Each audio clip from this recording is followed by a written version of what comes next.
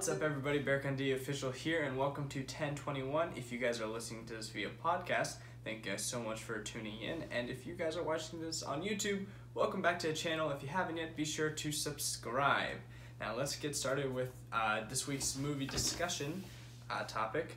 We have Uncle Drew and Tag. So starting with Uncle Drew, I'm going to be really honest with you guys, this is probably not the best movie to watch unless you're pretty much a basketball fan. I saw it, of course I saw it, and then I came with someone who wasn't really familiar with basketball, but came with me anyway. For me, as a basketball fan, I thought it was fun, I thought it was clever, had some good jokes, had some little Easter eggs that only really NBA fans will really get.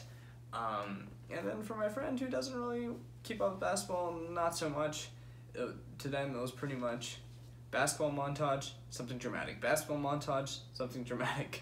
So for me, I gave the movie 6 out of 10. For him, he gave it a 5 out of 10, which I thought was fair. Really, it's not really a movie you just kind of go to unless you really enjoy basketball, because otherwise I don't think you would really appreciate it.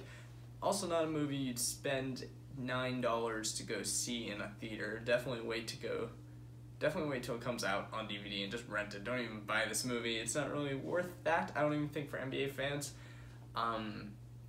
Obviously, we only went to go see it in theaters because I have the new AMC A-List, which is amazing, and it's definitely worth the $19.99 a month. This is not an ad, I just really appreciate the new A-List. I think it's better than the Movie Pass.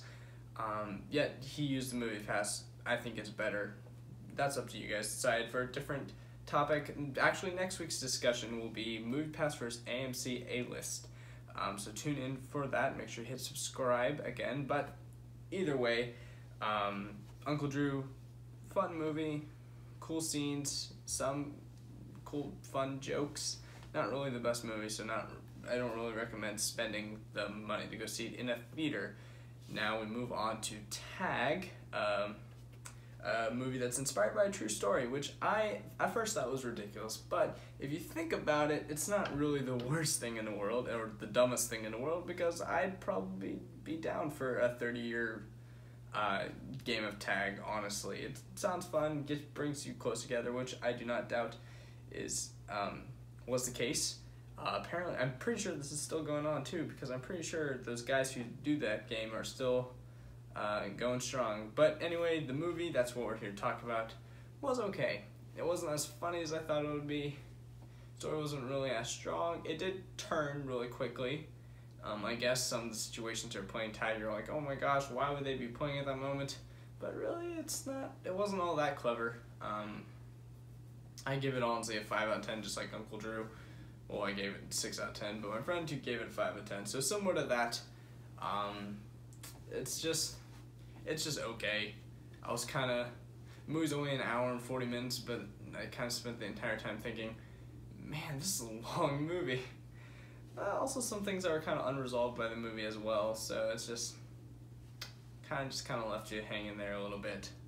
But I wouldn't mind seeing it in theaters if I paid. Again, I used AMC A-List. I